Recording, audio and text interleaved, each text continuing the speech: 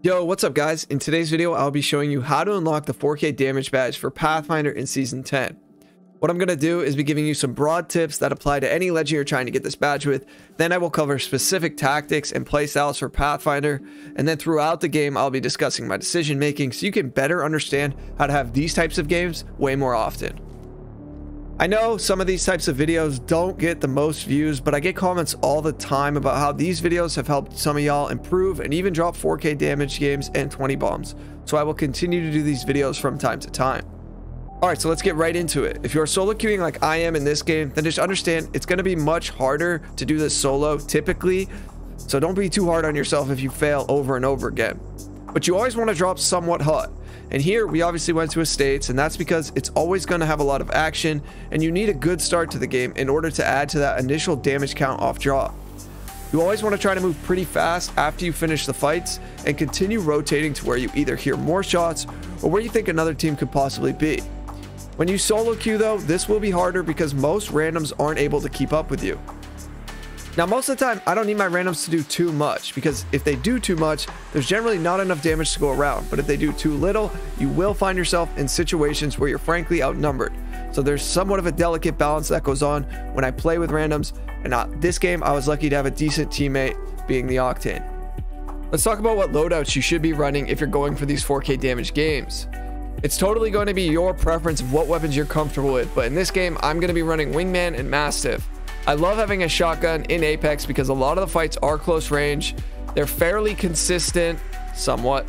But when I play as Pathfinder, I can crack an armor and then grapple in to close the gap quickly and knock them with a shotgun. It's a solid play that I like to do in most of the games. Other weapons I'll recommend for you are going to be Flatline, R301 Carbine, Volt, L-Star, Rampage, and you can always go the long range route if you're going to be farming damage from a distance with weapons like the G7 Scout, Longbow, or Charge Rifle. This is totally your preference, so use whatever guns you're most comfortable with and you succeed with. A couple Pathfinder tactics that I feel like is useful for you guys to know if you're going for this with Pathfinder is I always try to save my grapple for when I need it. I never want to grapple into a team unless I've already dealt some damage to them. If you grapple in and things don't go great, then you have no way out because your grapple is going to be on a cooldown. Consider this when you're going into any fight. You want to be conscious of your teammates and their abilities as well. Obviously in this game, my teammate is an Octane, so he can get to most places I can with his jump pad if he has it. But if I had some legends that weren't mobility legends as teammates, I'd be more careful of what sort of positions I put myself in so that they can be there to assist me if needed. I always try to save my zipline to take high ground for my teammates and I if we need it, and I use my grapple for myself to quickly reposition in a lot of the fights that I get into. Now I'm going to walk you through my thought process throughout the rest of this video so you guys can better understand how I'm able to have these 4K damage games and so you guys can be more successful in Apex. So we had already knocked one, they had lifeline res, my teammate came in and stopped the revive. I can't see anything, they keep Bangalore smoking, so I grappled past. Unfortunately, I missed, then I hit 55, and I knew I'd trade here, and I had confidence in my Octane to be able to clutch this 1v1, or at least wait while I self-res on the door. I had gold backpack, so if you have gold backpack and gold knock, you just use it. Don't worry about it, because if the teammate goes to the revive, then dies, it's just way better for you to do it and have him challenge. Alright, so fast forwarding a bit, we heard some fighting down here in Solar Array, so we looked to third party and get involved. Now, I'm a little bit over 2K damage here. There's only 3 other squads. I know all of them are full teams because 4 times 3 is 12. There's 11 of us. The third was our third missing teammate, basically. So right here, I see a caustic on the roof. I crack him, then I push up, grapple in. This is the perks of being Pathfinder. Knock, then I'm going to thirst. Make sure you guys are thirsting. This extra 100 damage does add up, and it will go a long way when you're trying to drop 4K damage games. Now, there was somebody else in the building, but my teammate and I had no idea how many there were. I headshot this fuse, so I go and challenge. Get the squad wipe off on the fuse. Off a battery behind some cover because that team is still inside Solar Array building. So my teammate has said, I don't know what's going on here. I don't know who's on whose team. So I'm like, all right, I grapple up, take high ground. Another Bangalore. They smoke right here and it's pitch black. I can't see anything. I get fried. So I climb back up on the roof, pop a battery. Now this goes on for a little while and I just cut it out of the video because nobody was really making a move, and I knew there was going to be 3 of them in there, and they kept scanning us with Bloodhound and Bangalore smoking us. So it's just, I knew they had a Gibby. It was just not a good combo for us to go fight in. As Pathfinder, I never want to fight indoors if I can help it, because you don't really have your abilities, and Pathfinder has a huge hitbox, so up close he gets deleted. So I end up getting a Kraber from this care package, and I hit 3 shots. I hit the Gibby, I knocked the Bloodhound, and I hit the Bangalore for 145. So I'm like, we gotta push. Now my teammate only knows I knocked one, but then I get shot in the back and he's already healing, and he says to me, yeah, that's why I didn't want to push, because there was another team shooting us. And so I'm like, all right, at this point they've probably already reset, got the revive, and I was just like, all right, we got to play patient here. I thought we could go in on that, but we couldn't. I fast forward a little bit, they're still chilling in the building, but I'm getting griefed by this other team. I get hit to 1 shot after I hit that guy with the Kraber.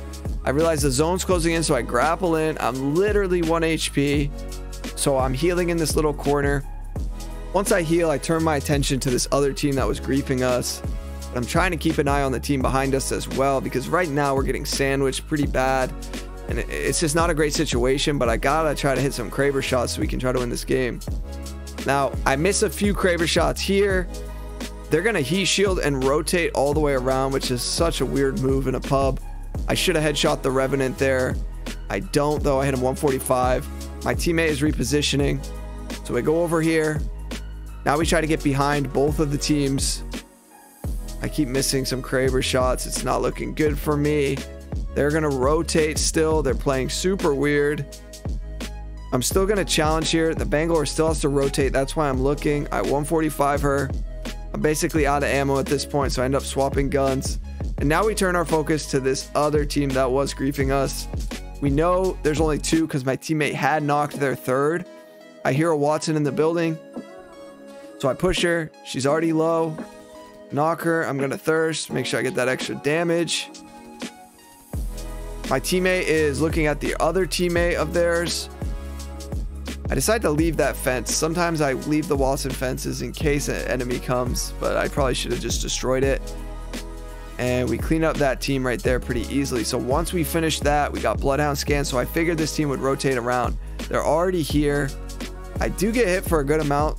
They're throwing 2 ultimates at us. I grapple back, pop a battery. I just want to create some space. I realize the Bangalore is pushing me here, which is kind of weird. She ego challenges me. I hit her for a good amount. I thought she'd swing on the right. She doesn't, so I grapple on her, style on her with the wingman. My teammate had knocked one as well, but then he goes down. So I thirst the Bangalore just to make sure I get that extra damage once again. There's a Bangalore ult going on, so I bat behind this cover. He's telling me he knocked one. He just got the elim. The other one is healing. So I wait for the stun to go away. If you guys are enjoying this video, please be sure to smash the like button for the YouTube algorithm. It helps the video out tremendously. It will only take a second of your time. Now always take high ground as Pathfinder. This is easily how I won this, despite missing a ton of shots on this guy. Just quickly reposition on height, and boom, 4K damage. Don't forget to subscribe if you are new and you don't want to miss out on my next upload. Thank you guys so much for watching another video of mine. Peace. Somebody puts in the work. Good job, man.